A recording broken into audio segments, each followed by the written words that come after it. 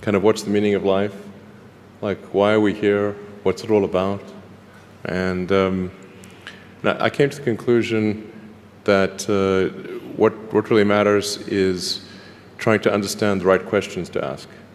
And the more that we can increase the scope and scale of human consciousness, the better we are able to ask these questions.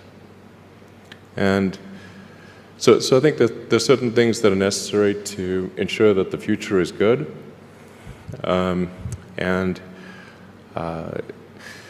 Some of those things are, in the long term, having long-term sustainable transport and sustainable energy generation,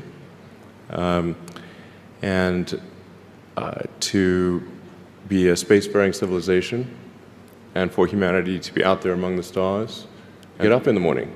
You know, life can't just be about solving problems. Otherwise, what's the point? There's got to be things that people find inspiring and make life worth living.